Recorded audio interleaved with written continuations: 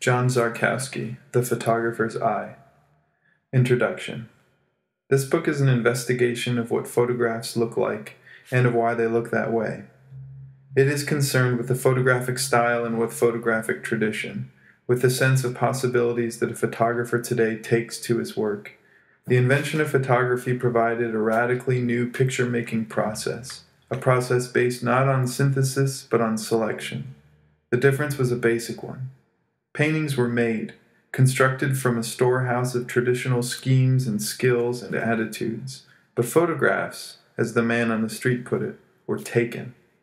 The difference raised a creative issue of a new order. How could this mechanical and mindless process be made to produce pictures meaningful in human terms, pictures with clarity and coherence and a point of view? It was soon demonstrated that an answer would not be found by those who loved too much the old forms, for in large part the photographer was bereft of the old artistic traditions. Speaking of photography, Baudelaire said, "This industry, by invading the territories of art, has become art's most mortal enemy." And in his own terms of reference, Baudelaire was half right. Certainly, the new medium could not satisfy old standards. The photographer must find new ways to make his meaning clear. These new ways might be found by men who could abandon their allegiance to traditional pictorial standards, or by the artistically ignorant, who had no allegiances to break. There have been many of the latter sort.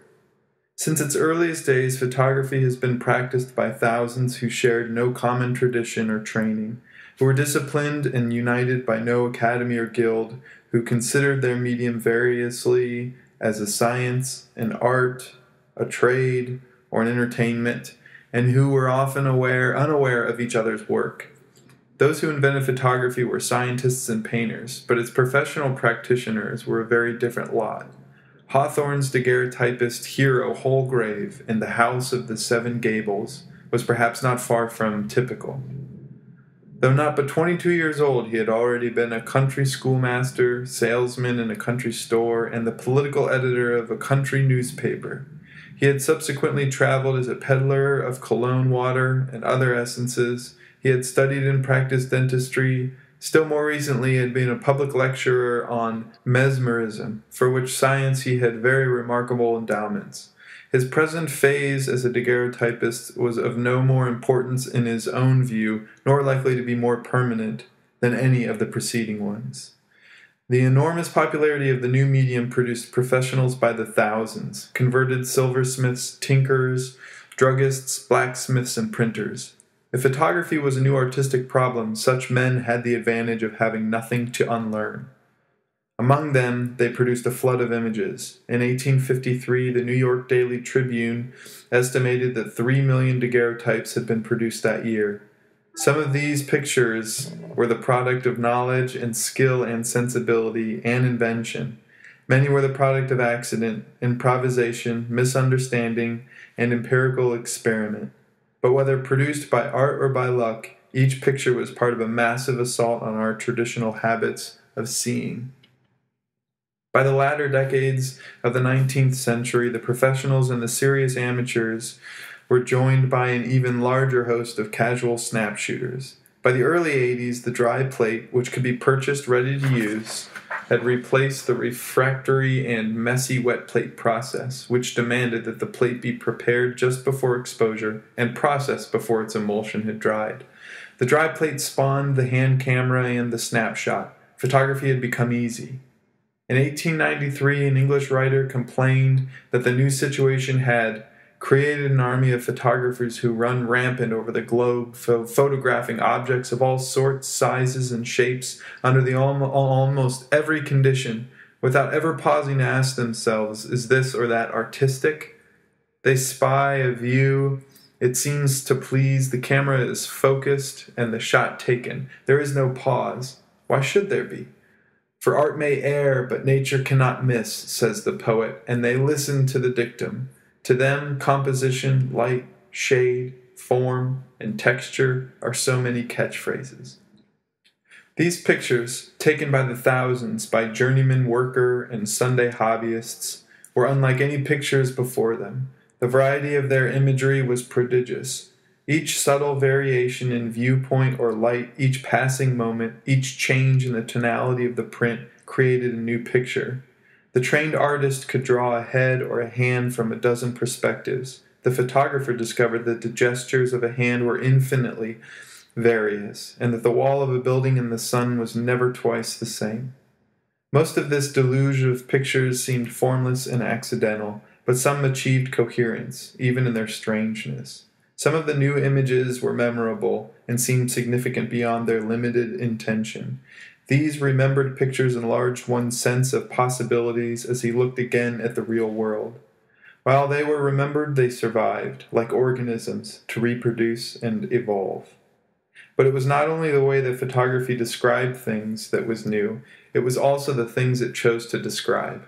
Photographers shot objects of all sorts, sizes, and shapes without ever pausing to ask themselves, is this or that artistic? Painting was difficult, expensive, and precious, and it recorded what was known to be important. Photography was easy, cheap, and ubiquitous, and it recorded anything. Shop windows and sod houses, family pets and steam engines and unimportant people. And once made objective and permanent, immortalized in a picture, these trivial things took on importance. By the end of the century, for the first time in history, even the poor man knew what his ancestors had looked like. The photographer learned in two ways. First, from a worker's intimate understanding of his tools and materials. If his plate would not record the clouds, he could point the camera down and eliminate the sky. And second, he learned from other photographs, which presented themselves in an unending stream. Whether his concern was commercial or artistic, his tradition was formed by all the photographs that had impressed themselves upon his consciousness. The pictures reproduced in this book were made over almost a century and a quarter. They were made for various reasons, by men of different concerns and varying talent. They have, in fact, little in common except their success and a shared vocabulary. These pictures are unmistakably photographs. The vision they share belongs to no school or aesthetic theory, but to photography itself. The character of this vision was discovered by photographers at work as their awareness of photography's potentials grew. If this is true, it should be possible to consider the history of the medium in terms of photographers' progressive awareness of characteristics and problems that have seemed inherent in the medium. 5 such issues are considered below. These issues do not define discrete categories of the work. On the contrary, they should be regarded as interdependent aspects of a single problem, as section views through the body of photographic tradition. As such, it is hoped that they may contribute to the formulation of a vocabulary and a critical perspective more fully responsive to the unique phenomena of photography. The thing itself. The first thing that the photographer learned was that photography dealt with the actual. He had not only to accept this fact, but to treasure it. Unless he did, photography would defeat him. He learned that the world itself is an artist of incomparable inventiveness, and that to recognize its best works and moments, to anticipate them, to clarify them, and to make them permanent requires intelligence both acute and supple. But he learned also that the factuality of his pictures, no matter how convincing and unarguable, was a different thing than the reality itself. Much of the reality was filtered out in the static little black and white image, and some of it was exhibited with an unnatural clarity, an exaggerated importance. The subject and the picture were not the same thing. Although they would afterwards seem so, it was the photographer's problem to see not simply the reality before him, but the still invisible picture, and to make his choice in terms of the latter. This was the artistic problem, not the scientific one, but the public believed that the photograph could not lie, and it was easier for the photographer if he believed too, or pretended to. Thus, he was likely to claim that what our eyes saw was an illusion, and what the camera saw was the truth. Hawthorne's Halgrave, speaking of a difficult portrait subject, said, "We give heaven's broad and simple sunshine credit only for depicting the merest surface, but it actually brings out the secret character with a truth that no painter could ever venture upon, even could he detect it. The remarkable point is that the original wears, to the world's eye, an exceedingly pleasant countenance, indicative of benevolence, openness of heart, sunny good humor, and other praiseworthy qualities of the cast. The son, as you see, tells quite another story, and will not be coaxed out of it after half a dozen patient attempts on my part. Here we have a man, sly, subtle, hard, imperious, and withal, cold as ice. In a sense, Holgrave was right in giving more credence to the camera image than to his own eyes, for the image would survive the subject and become the remembered reality. William M. Ivins, Jr. said, "At any given moment, the accepted report of an event is of greater importance than the event. For what we think about and act upon is the symbolic report and not the concrete event itself." He also said, "The 19th century began by delivering that what was reasonable was true, and would end up by believing that what it saw a photograph of was true." The detail. The photographer was tied to the facts of things, and it was his problem to force the facts to tell the truth. He could not, outside the studio, pose the truth. He could only record it as he found it, and it was found in nature in a fragmented and unexplained form, not as a story, but as scattered and suggestive clues. The photographer could not assemble these clues into a coherent narrative. He could only isolate the fragment, document it, and by doing so, claim it for some special significance, a meaning which went beyond simple description. The compelling clarity with which a photograph recorded the trivial suggested that the subject had never before been properly seen, that it was in fact perhaps not trivial, but filled with undiscovered meaning. If photographs could not be read as stories, they could be read as symbols. The decline of narrative painting in the past century has been described in large part to the rise of photography, which relieved the painter of the necessity of storytelling. This is curious, since photography has never been successful at narrative. It has, in fact, seldom attempted it. The elaborate 19th century montages of Robinson and Rejlander, laboriously pieced together from several posed negatives, attempted to tell stories, but these works were recognized in their own time as pretentious failures. In the early days of the picture magazines, the attempt was made to achieve narrative through photographic sequences, but the superficial coherence of these stories was generally achieved at the expense of photographic discovery. The heroic documentation of the American Civil War by the Brady Group and the incomparably larger photographic record of the Second World War had this in common. Neither explained, without extensive captioning, what was happening. The function of these pictures was not to make the story clear, it was to make it real. The great war photographer Robert Capa expressed both the narrative poverty and the symbolic power of photography when he said, "If your pictures aren't good, you're not close enough." The frame. Since the photographer's picture was not conceived but selected, his subject was never truly discrete, never wholly self-contained. The edges of his film demarcated what he thought most important, but the subject he had shot was something else. It had extended in four directions. If the photographer's frame surrounded two figures, isolating them from the crowd in which they stood, it created a relationship between these two figures that had not existed before. The central act of photography, the act of choosing and eliminating, forces a concentration on the picture edge, the line that separates in from out, and on the shapes that are created by it. During the first half-century of photography's lifetime, photographs were printed the same size as the exposed plate.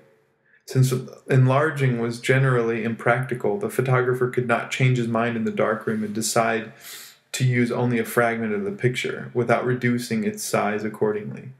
If he had purchased an 8x10 plate, or worse, preparing it, he had carried it as part of his back-bending load, and had processed it, he was not likely to settle for a picture half that size. A sense of simple economy was enough to make the photographer try to fill the picture to its edges. The edges of the picture were seldom neat.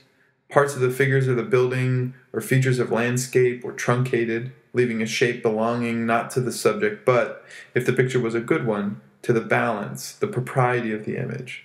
The photographer looked at the world as though it was a scroll painting, unrolled from hand to hand, exhibiting an infinite number of croppings, of compositions, as the frame moved onwards. The sense of the picture's edge as a cropping device is one of the qualities of form that most interested the inventive painters of the latter 19th century. To which degree this awareness came from photography and to what degree from Oriental art is still open to study. However, it is possible that the prevalence of the photographic image helped prepare the ground for an appreciation of the Japanese print, and also that the compositional attitudes of these prints owed much to the habits of seeing which stemmed from the scroll tradition. Time. There is, in fact, no such thing as an instantaneous photograph. All photographs are time exposures of shorter or longer duration, and each describes a discrete parcel of time. This time is always the present. Uniquely in the history of pictures, a photograph describes only that period of time in which it was made. Photography alludes to the past and the future only insofar as they exist in the present. The past through its surviving relics, the future through prophecy visible in the present. In the days of slow films and slow lenses, photographs described a time segment of several seconds or more. If the subject moved, images resulted that had never been seen before. Dogs with two heads and a sheaf of tails, faces without features, transparent men spreading their diluted substance half across the plate. The fact that these pictures were considered, at best, as partial failures is less interesting than the fact that they were produced in quantity. They were familiar to all photographers and to all customers who had posed with squirming babies for family portraits. It is surprising that the prevalence of these radical images has not been of interest in art historians. The time-lapse painting of Duchamp and Bela, done before the First World War, has been compared to work done by photographers such as Edgerton and Milly, who worked consciously with similar ideas of a quarter century later. But the accidental time-lapse photographs of the 19th century have been ignored, presumably because they were accidental. As photographic materials were made more sensitive and lenses and shutters faster, photography turned to the exploration of rapidly moving subjects. Just as the eye is incapable of registering the single frames of a motion picture projected on the screen at the rate of 24 frames per second, so is it incapable of following the positions of a rapidly moving subject in life, the galloping horse in the classic example. As lovingly drawn countless thousands of times by Greeks and Egyptians and Persians and Chinese, and down through all the battle scenes and sporting prints of Christendom, the horse ran with 4 feet extended, like a fugitive from a carousel. Not till Muybridge successively photographed a galloping horse in 1878 was the convention broken. It was this way also with the flight of birds, the play of muscles on the athlete's back, the drape of pedestrians' clothing, and the fugitive expressions of a human face. Immobilizing these thin slices of time has been a source of continuing fascination for the photographer. And while pursuing this experiment, he discovered something else. He discovered that there was a pleasure and a beauty in the fragmenting of time that had little to do with what was happening. It had to do, rather, with seeing the momentary patterning of lines and shapes that had been previously concealed within the flux of movement. Cartier-Bresson defined his commitment to this new beauty with the phrase, the decisive moment. But the phrase has been misunderstood. The thing that happens at the decisive moment is not a dramatic climax, but a visual one. The result is not a story, but a picture. Vantage point. Much has been said about the clarity of photography, but little has been said about the obscurity. And yet it is photography that has taught us to see from the unexpected vantage point, and has shown us pictures that give the sense of the scene while withholding its narrative meaning.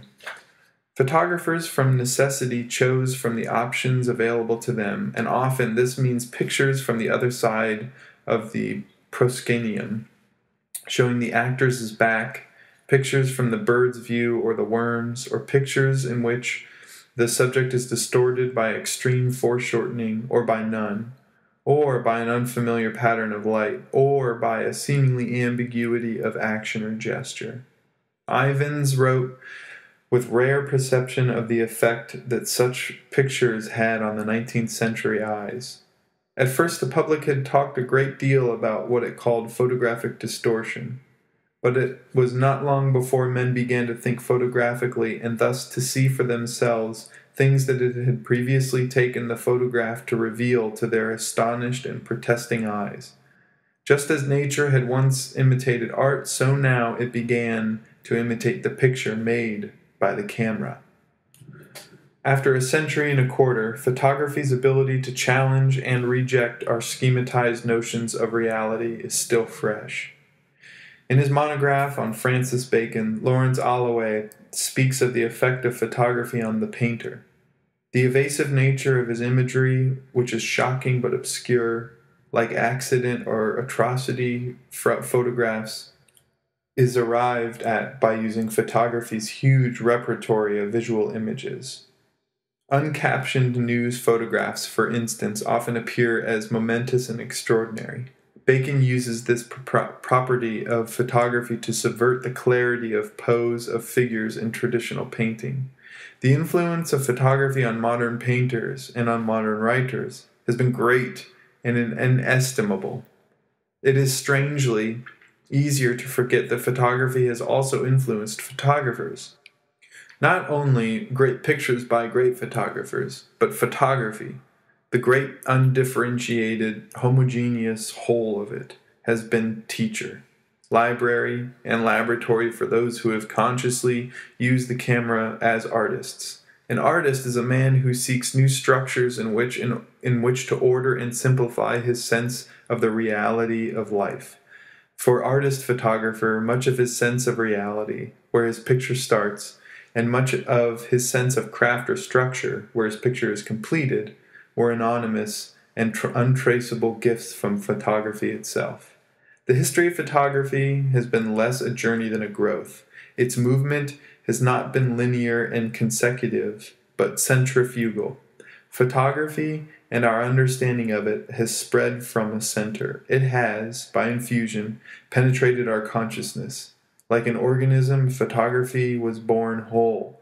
It is in our progressive discovery of it that its history lies.